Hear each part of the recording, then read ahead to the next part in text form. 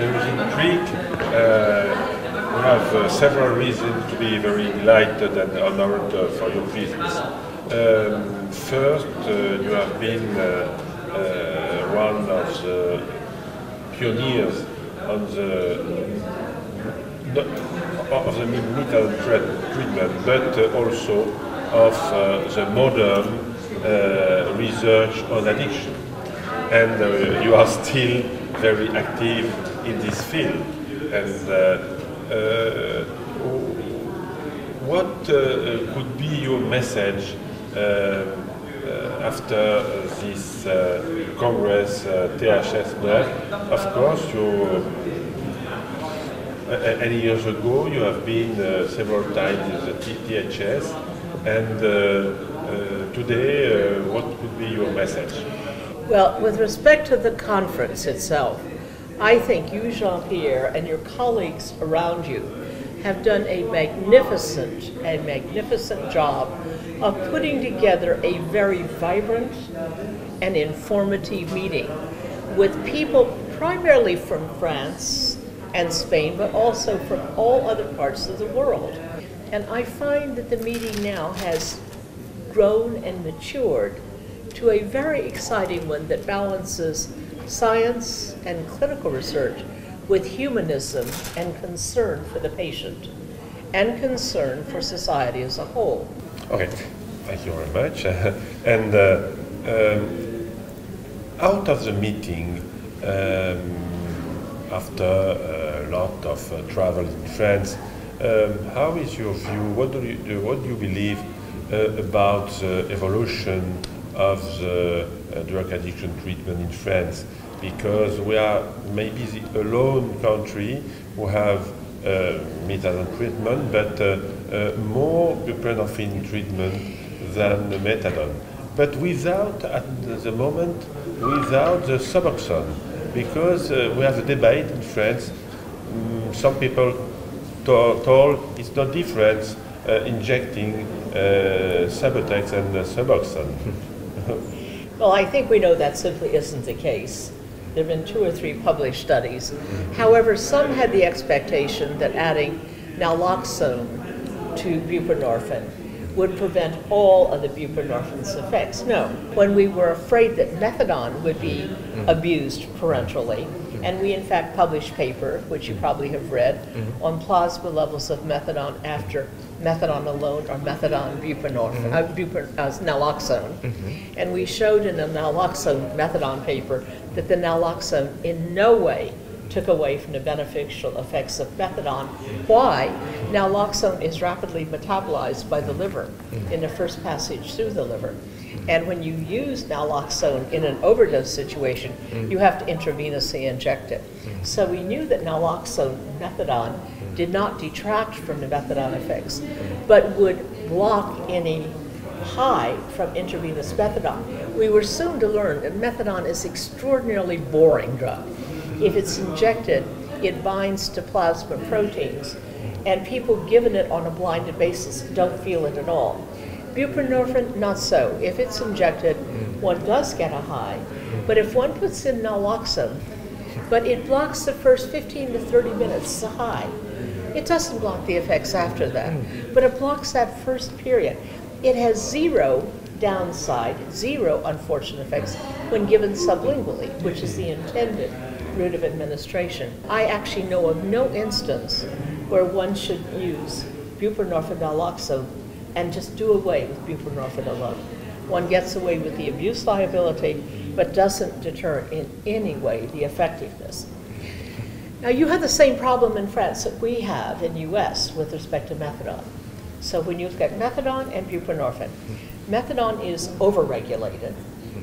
And although I don't wish to say buprenorphine is underregulated, you did hear me raise several times questions about, do the patients have appropriate and immediate access to counseling, to medical care and psychiatric care? We also know in US, and I know it's true here in France, methadone is overregulated. You heard me ask questions about medical maintenance. Well, it really doesn't exist in any country except US and now Sweden. I was able to introduce it in Sweden. But after whatever the tolerance of acceptance is, once patients do well in methadone, then they may progress to medical maintenance, where the methadone is prescribed by either a general physician or a psychiatrist or a specialist in internal medicine. But the patient must come to a methadone clinic initially, and they must be attached to a methadone clinic in case problems arise.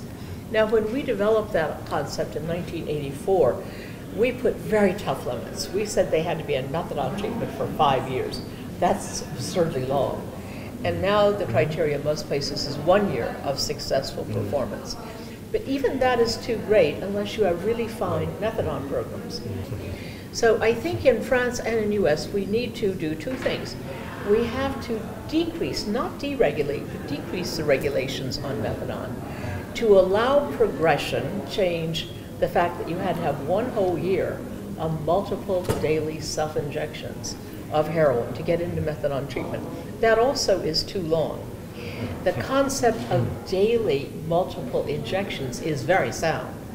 That should be the criteria for methadone or buprenorphine, not just DSM-4 criteria. I think we should have equal access to methadone or buprenorphine. For induction, you would choose whichever would seem to be better. Somebody with a low degree of tolerance, fewer years of addiction, I would probably start with buprenorphine because you can move seamlessly onto methadone. And whenever I say buprenorphine, I mean buprenorphine naloxone, never buprenorphine alone. And then one can choose for people to start methadone, those that have years of addiction using very high amounts of heroin or other short-acting opiate, and they will do better. And do they have any data or possibility to choose methadone better than buprenorphine or buprenorphine than methadone? We have some clinics that have opened that choice, not enough. But if you don't have medical maintenance, a lot of people say, I think I want to be on buprenorphine, so I don't have to come into a clinic every day or twice a week for life. On the other hand, if you have medical maintenance and people know they can progress after a year or so into that, the actual numbers, most people are favoring methadone over buprenorphine. But there needs to be a choice, doesn't there, in medicine? Sometimes we know people do better on one medication for blood pressure, and other patients will do better on another. And you don't always know why.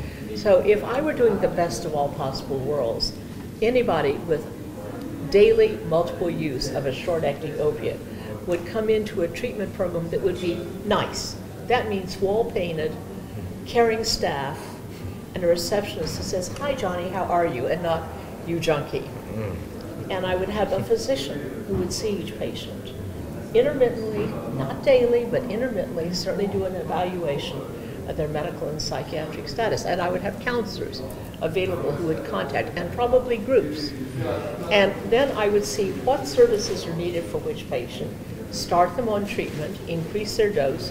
If they start with buprenorphine and it's not adequate, because we do know that the top dose of buprenorphine naloxone or buprenorphine alone that can be used with increasing effects in humans is 32 mg sublingually. That's equivalent, and many studies have shown this, to about 70 milligrams of methadone. And yet studies beginning in our studies in 1964, going right up to what we heard 2 presentations on today, have shown that the majority of heroin addicts need 80 to 150 milligrams a day of methadone. So the buprenorphine isn't really quite adequate. And some people are accepting that lower than adequate to be able not to have to go to clinic every day. The last question. We have in France a very strong debate, discussion into the professional, into the doctors and the nurses, on the point about the problem when we have to stop or to decrease and to stop maintenance treatment. So I think the bottom line is, for most, probably lifelong, very long-term treatment. For some, may be able to come off and do very well.